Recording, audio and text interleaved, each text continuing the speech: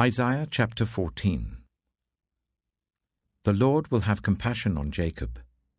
Once again he will choose Israel, and will settle them in their own land. Foreigners will join them, and unite with the descendants of Jacob. Nations will take them, and bring them to their own place, and Israel will take possession of the nations, and make them male and female servants in the Lord's land. They will make captives of their captors, and rule over their oppressors. On the day the Lord gives you relief from your suffering and turmoil, and from the harsh labor forced on you, you will take up this taunt against the king of Babylon. How the oppressor has come to an end, how his fury has ended. The Lord has broken the rod of the wicked, the scepter of the rulers, which in anger struck down peoples with unceasing blows, and in fury subdued nations with relentless aggression.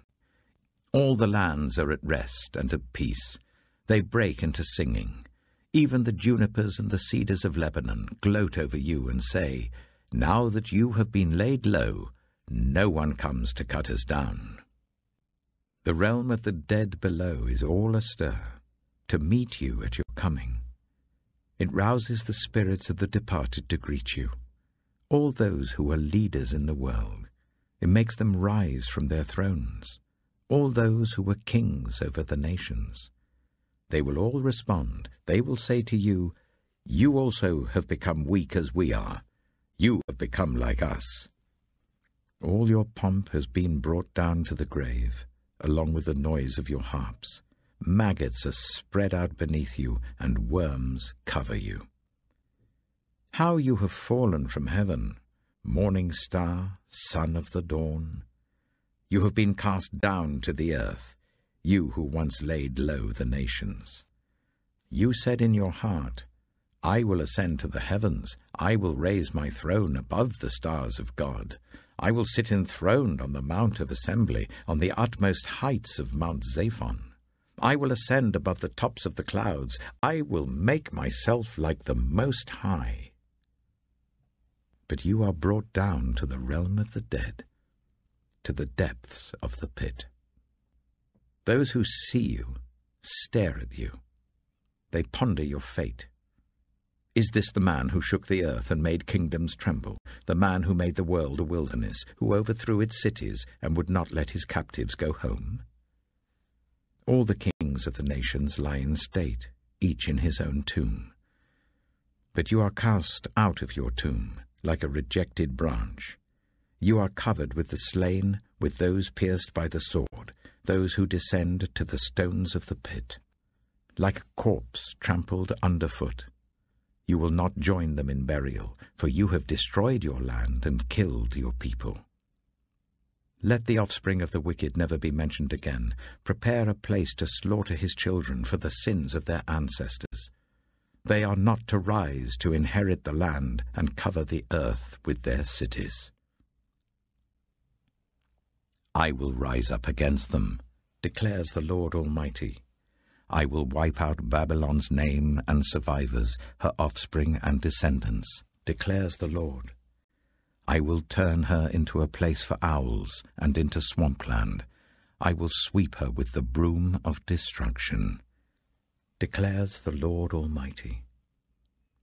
The Lord Almighty has sworn, surely, as I have planned, so it will be, and as I have purposed, so it will happen. I will crush the Assyrian in my land. On my mountains I will trample him down.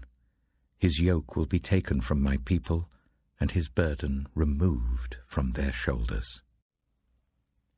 This is the plan determined for the whole world. This is the hand stretched out over all nations. For the Lord Almighty has purposed, and who can thwart him?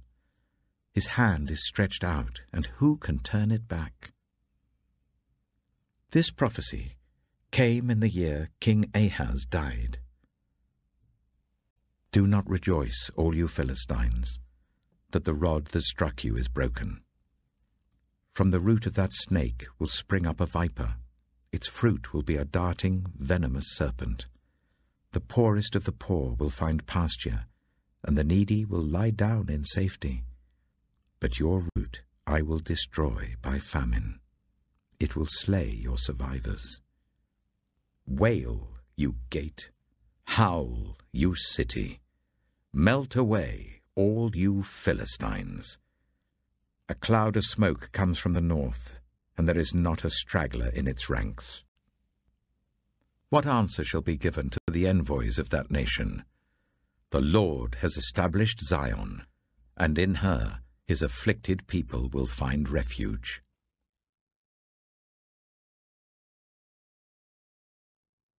Isaiah chapter 15.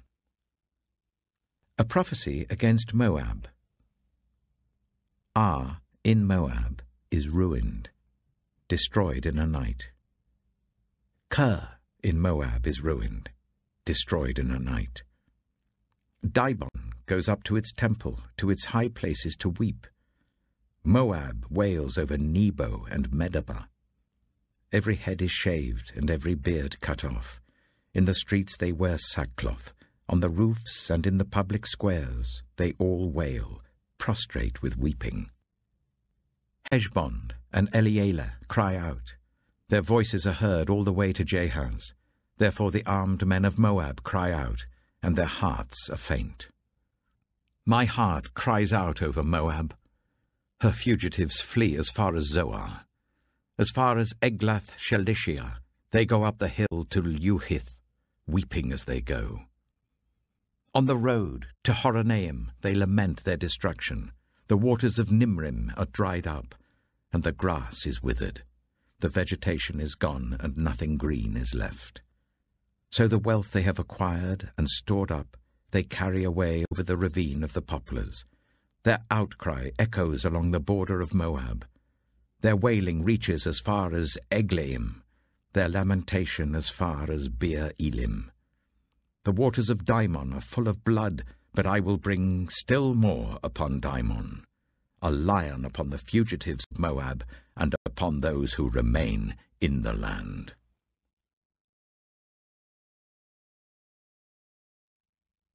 Psalm 64. Hear me, my God, as I voice my complaint.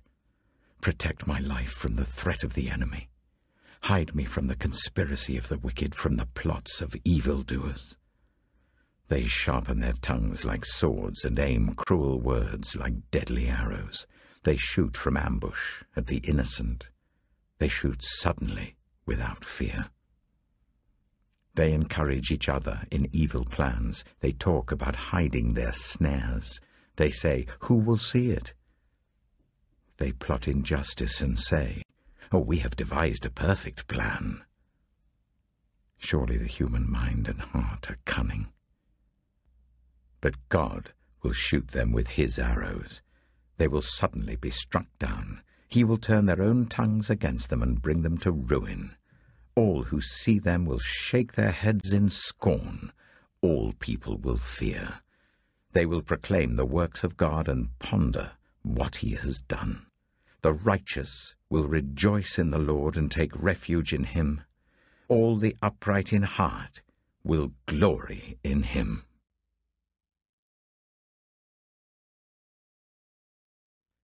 Proverbs chapter 13. A wise son heeds his father's instruction, but a mocker does not respond to rebukes.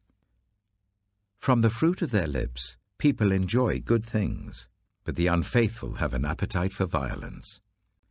Those who guard their lips preserve their lives, but those who speak rashly will come to ruin. A sluggard's appetite is never filled, but the desires of the diligent are fully satisfied.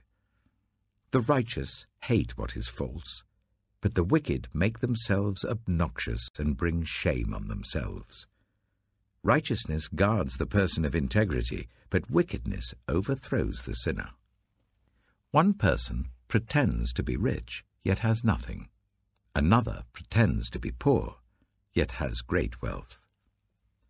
A person's riches may ransom their life, but the poor cannot respond to threatening rebukes.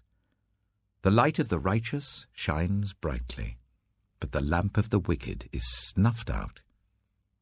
Where there is strife, there is pride, but wisdom is found in those who take advice. Dishonest money dwindles away, but whoever gathers money little by little makes it grow. Hope deferred makes the heart sick, but a longing fulfilled is a tree of life. Whoever scorns instruction will pay for it, but whoever respects a command is rewarded. The teaching of the wise is a fountain of life, turning a person from the snares of death. Good judgment wins favor, but the way of the unfaithful leads to their destruction. All who are prudent act with knowledge, but fools expose their folly. A wicked messenger falls into trouble, but a trustworthy envoy brings healing. Whoever disregards discipline comes to poverty and shame, but whoever heeds correction is honored. A longing fulfilled is sweet to the soul, but fools detest turning from evil. Walk with the wise and become wise, for a companion of fools suffers harm. Trouble pursues the sinner, but the righteous are rewarded with good things. A good person leaves an inheritance for their children's children, but a sinner's wealth is stored up for the righteous. An unploughed field produces food for the poor, but injustice sweeps it away. Whoever spares the rod hates their children, but the one who loves their children is careful to discipline them. The righteous eat to their heart's content, but the stomach of the wicked goes hungry.